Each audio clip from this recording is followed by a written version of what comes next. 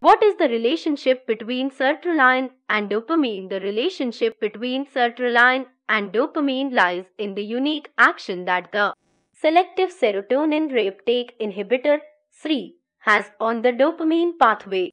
Sertraline possesses the ability to partially block dopamine reuptake pumps.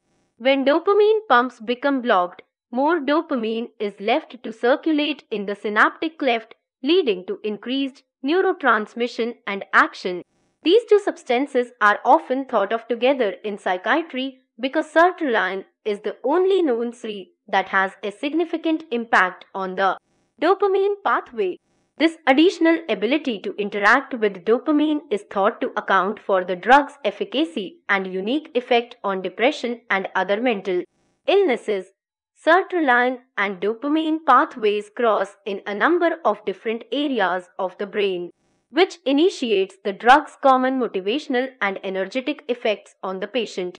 While receptors for serotonin, the target neurotransmitter for most antidepressant drugs, are found abundantly throughout the brain.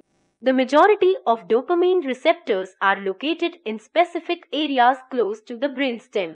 One area where the receptors are found is the mesolimbic pathway, which is known to be significantly important for the experience of pleasure, joy, and reward, and also for adequate motivation to complete activities of daily living. The dopamine action prompted by sertraline in this area is thought to contribute to its positive effect on depression, anxiety, and many related disorders.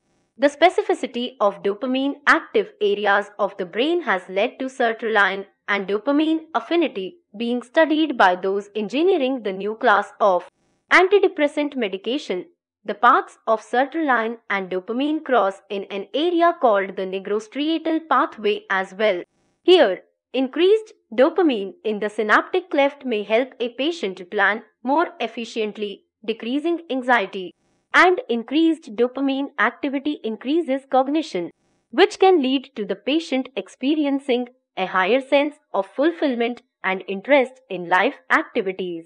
Interaction between these two substances is also seen in the thalamus, an area which is important to the transfer of information throughout the whole body. In light of this research, it has become easier for clinicians to understand the role that dopamine dysregulation plays in mental illnesses like schizophrenia and attention deficit disorder, diseases in which smooth information transfer is inhibited.